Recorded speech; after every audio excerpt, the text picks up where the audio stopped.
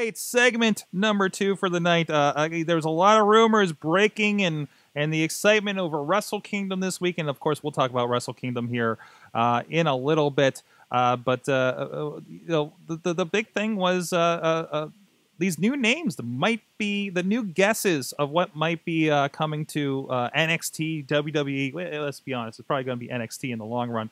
And I know you had, oh geez, I lost it here, Matt. You had in the Slack the big list of names. I know AJ Styles is the big one. WWE.com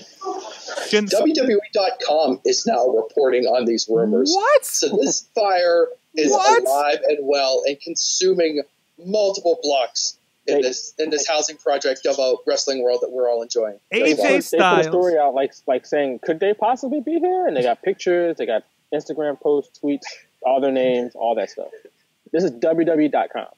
.com has no idea what's going Last bastion of quality online on. journalism. Wait. Can I just like to put this into context? WWE.com had an article of things they'd like to see in 2016, and one of them was Sasha Banks with the Intercontinental Championship. I mean, watch your back, Dean. Yeah, watch your back, Dean. But I don't think. Wait, what does Triple H have to say when? Okay, I know they keep getting in TMZ all the time. It drives me absolutely insane. Thank you, Dutters, for reminding me every time. But WWE.com is reporting in TMZ style at this point, and I don't know how I feel about that. Hey, Sorg. Why let all those dirt sheet websites have all the web clicks, man? True. Put up an article, put up some BS article. You're basically just saying what all the other sites are saying. Get those clicks, baby. Nope, Man. Matt. You're giving them too much credit. I'm telling you, the left hand doesn't know what the right hand is doing, and the right hand is WWE, and the left hand is .com. They are just fucking around. To a certain extent, though, I think that there is something like they wouldn't just mention this on their website without something being there. I mean, there has to be something there. Yeah. I don't see why they would have pictures and all this other stuff up on their site and there's no intentions at all to sign up. Right. Well, we know. Why would you fan those flames? We know. I mean, I guess web traffic is important, but how important is it to WWE? I mean, come on now. I mean, we're talking about the integrity of WWE.com, Sorg. That's not just something you just throw away. I'll tell you one thing.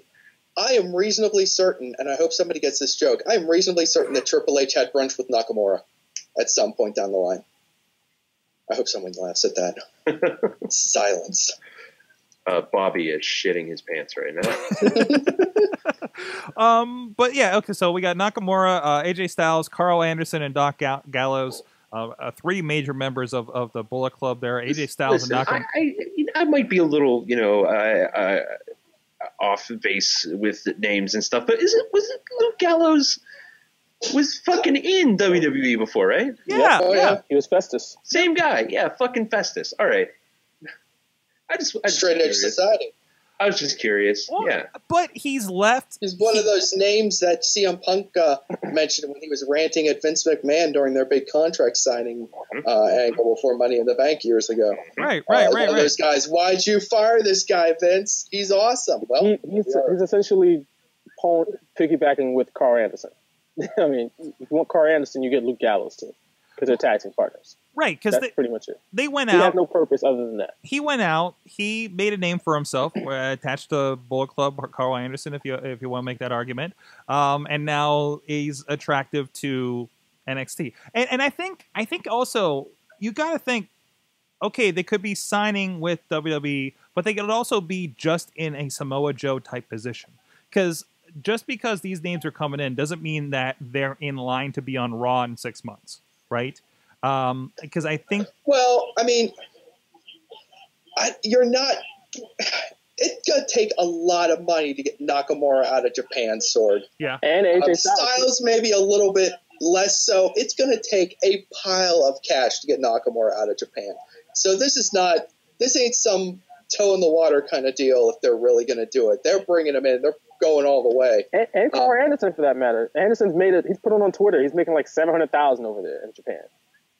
Like, if you're gonna get him out of Japan, cough up the dough.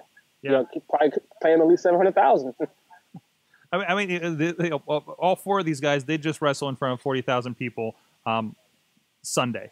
Monday? Was that technically Monday there for them, I guess? Yeah. That was Monday for us, so. It was like Monday. It's technically Monday. Yeah. Okay. Technically Monday, like afternoon for them.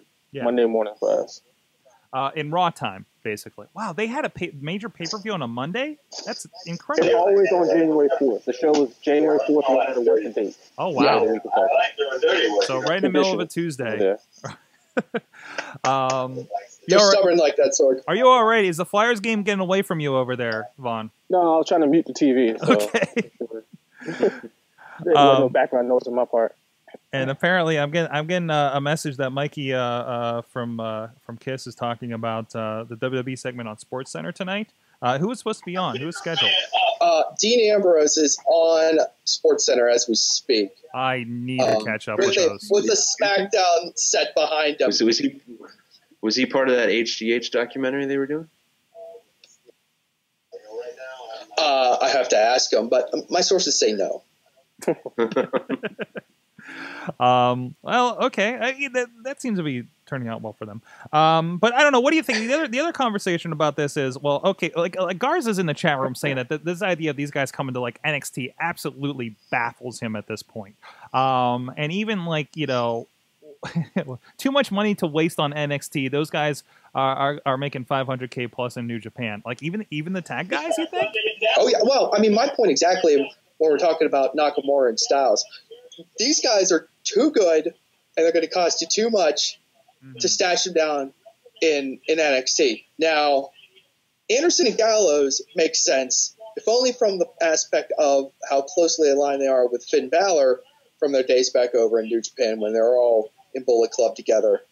That could work, especially when you consider the fact that Finn Balor can't be too much longer for NXT, although who knows. Or maybe Triple H kind of slid this one underneath Vince and just kind of he's going to sneak these guys in NXT and not tell anybody how good they are. They're just going to start touring Japan, you know? Mm-hmm. Well, maybe for a lot of these guys, it's like a bucket list thing. You know what I mean? Yeah. Like, even if it's just for like 5 matches, I wanna get in on WWE just to check it off my list. You know what I mean? Joe seems to be having a good time. We like Joe. Let's go see what's up. Right. Don't forget Matt Bloom is down there, and he was tag team partners with Karl Anderson too in Japan before Luke Gallows was a tag team partner, Big Albert. So they got a lot of connections in NXT. And in general, WWE's been in talks and building a relationship with New Japan. Maybe this is only a temporary thing. Maybe they get them for 3-6 months, and they just roll right back to New Japan for a bit. I mean, it could be something like a 1-year deal for someone like Nakamura. Yeah, it could be a bucket list thing. I mean, who knows? Mm-hmm. The American guys, it feels like a permanent landing spot. But let's not, I mean, as exciting as it is for these guys to be coming in, you can't help but, like, I personally am always filled with dread whenever these big names sign with WWE, just waiting for, you know, the ceiling to fall in. I mean, granted, things seem to work out okay as long as you're in the safe, protective NXT bubble where you're taken care of. But once you hit that main roster, man, all bets are off. And only a few guys can really survive that transition. And I don't care who you are. I don't care if you're Bo Dallas or Adam Rose or if you're Shinsuke Nakamura. That jump to that main roster and dealing with the crap that goes on up there, I don't know. And I don't think they're going to do anything intentionally stupid. I just think they can't help it. It's just the way the machine's built. It doesn't necessarily, you know, it's a corporate culture up there. It's not your talent or anything like that, or even that you're a bad person to not make it up there. I think it's very explicit because in Triple H's talks, I think one I was listening to with Justin LaBar was talking about how on the last conference call and everything, Triple H is very much in control of NXT and is kind of the final word there. But still, breaking ground this week. He said, it's up to Vince as far as you guys getting called up. And if you wonder why somebody has been there for way, way too long, it's because Vince isn't impressed yet, right? And that he's still the gatekeeper when it comes to any of those guys. So I think that speaks a lot right there. So Triple H can only influence so much on that level, I think, still in his position. So, All right, we'll see what's going on here, and we'll see how much we get Garza's brain to ache as we see about this. Trigar, if the next topic isn't about Taryn Terrell leaving TNA, then I'm done with the show for the year. Okay. All right. What a coincidence, Sorg. This week's question. He's very important to him, apparently.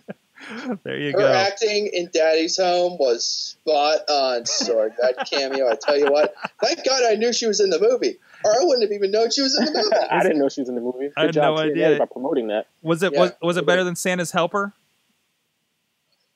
It was shorter. Her cameo was much shorter. All right. Well, while you're still cleaning up on your Young Bucks and Bullet Club shirts. Oh, no Bullet Club shirts. Never mind about that. Skip that part. What happened? And we got the score. We got the score in the Impact tournament coming up. Thank you, ESPN, covering all the wrestling apparently. Was that ESPN bottom line score update for the TNA World Title Tournament, Vaughn? Hell and no. I don't think ESPN even knows what TNA is.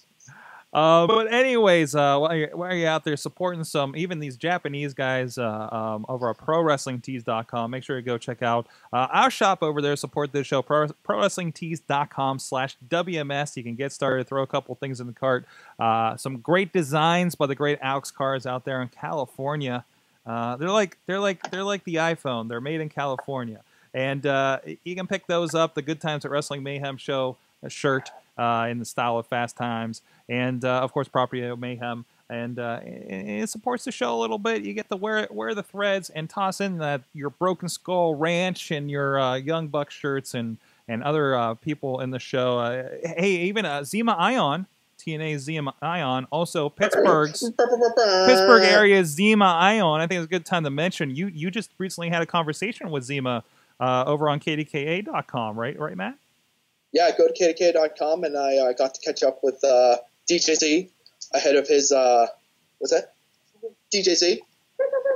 And talked about kind of what his plans are for 2016. It's pretty interesting. A couple interesting little tidbits about kind of where he sees things going and where he could end up not being by the end of the year. And he also talks about a really interesting side project. So, he's really into the music. Mm-hmm. And he is doing something music producing wise, putting his music producing talents to good use with old wrestling themes and rappers and hip hop artists around the Pittsburgh area or wherever else his travels take him. This could be really good. So it's going to be interesting to see where that comes from. Anyway, go to KDK.com. You can read about DJZ. Find out what he's been up to. Yep, and go. And if you want more, we talked to him early last year on Indie Mayhem Show. Our most recent catch up with him. We've had him on a couple of times here. I think that was about his third or fourth time across all the shows with us. I think he was our second interview ever. He might have been. I'm sorry. Actually, I listened to the second interview we had with him, and I'm sorry. We were horrible in 2009. He was our second interview ever. Yeah. Who was our first? Like probably Jimmy DeMarco or something? Jason Gorey. Jason Gorey? Oh, I'm sorry, Jason Gorey.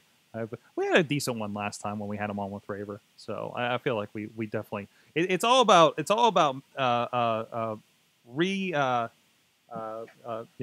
making good on all those people we screwed up with, except for Jimmy Snuka. We're not gonna have Jimmy Snuka back, unfortunately.